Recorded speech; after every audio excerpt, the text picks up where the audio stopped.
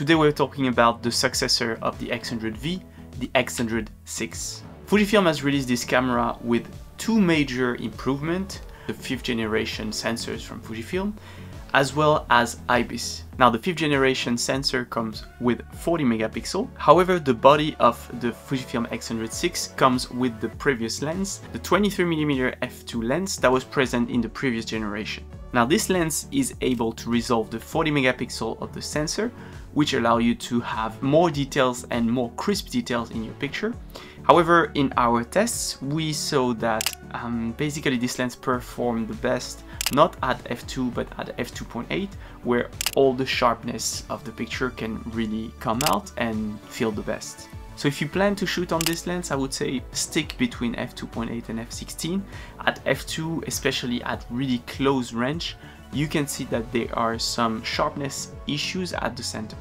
Now in terms of image stabilization, this camera comes with a 6-stop IBIS, allowing you to take pictures in challenging environments, especially with low light, without necessarily having to decrease your shutter speed too much. However, keep in mind that this will not compensate for the movement of your subject, but only the micro movement that you have when taking a picture. With this IBIS, we managed to take proper shots with the shutter speed as low as 1/8 of a second. So it seems to work pretty well, and this is definitely a good improvement compared to the previous generation. Now in terms of the body itself, well, the body of the X100V and the X100VI are extremely similar. However, the X100VI is slightly thicker compared to the previous generation due to the introduction of IBIS. You will still find the familiar dials on top of shutter speed, and so this is a double dial, shutter speed as well as ISO, and exposure compensation. And you will also find an aperture dial on your lens that is very clicky and comfortable to use. In terms of the screen, there is no improvement in resolution of the screen. However, now the screen tilts down about 45 degrees, which is an improvement compared to the previous generation, which was around 30 degrees or so. So if you're really trying to shoot from a low point and get a picture high, this will help you to get a more comfortable handle.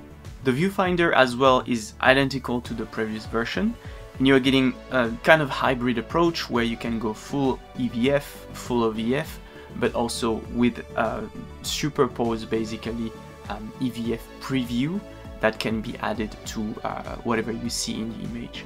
Personally, I tend to use the EVF because it makes it simpler for me to directly preview the exposure, but you have the option to choose between OVF or EVF.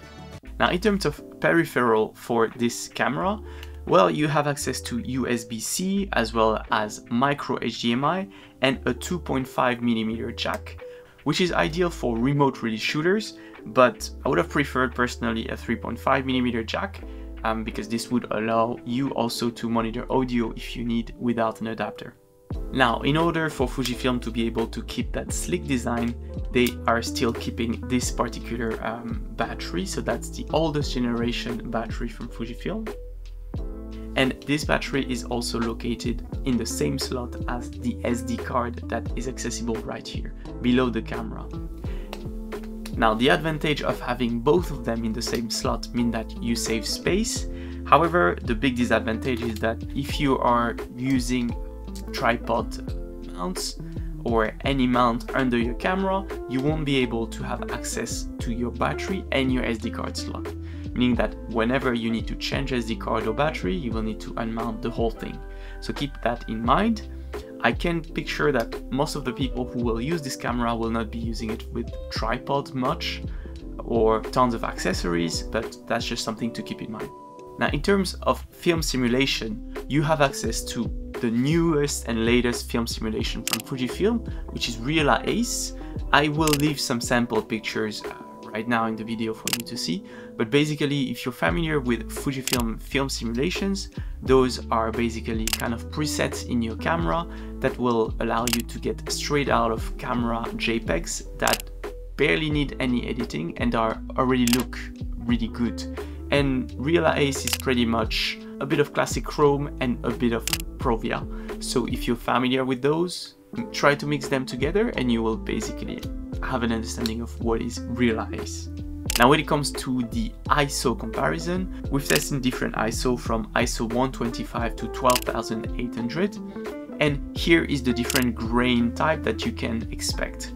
Now the grain is definitely present, but not a deal breaker at all, and Fujifilm is known for its kind of comfortable and beautiful grain. So this is basically the grain and the different noise that you can expect at different ISO values.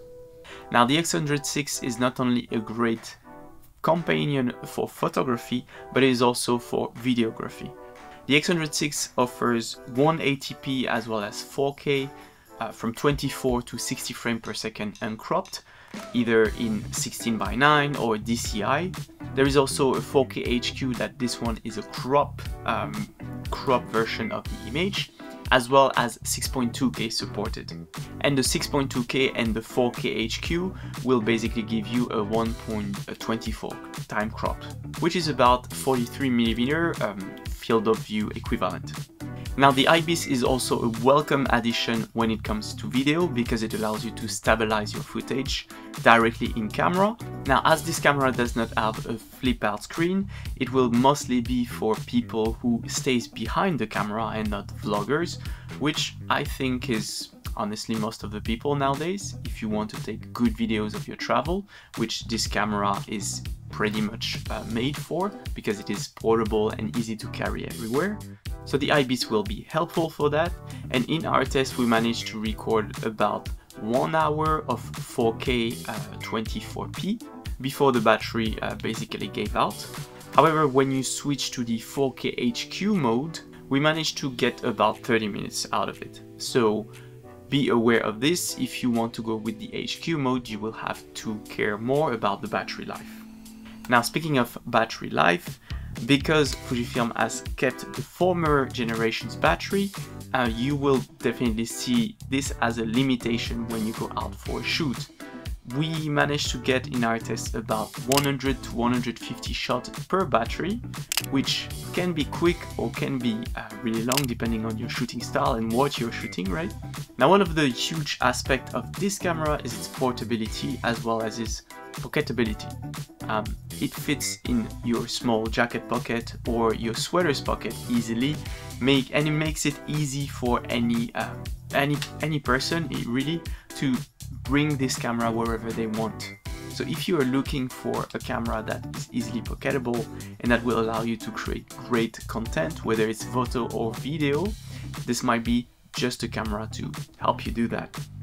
Now Fujifilm has really been the leader of this kind of camera on the market since the X100V, and with the X100VI, which has already received 500,000 of orders so far and is already back ordered for maybe this year, I don't know, we can basically assume that this one will be extremely successful as well. So if you are someone who is interested in this kind of pocketable camera but still want to have good quality pictures and video, then this camera might just be made for you.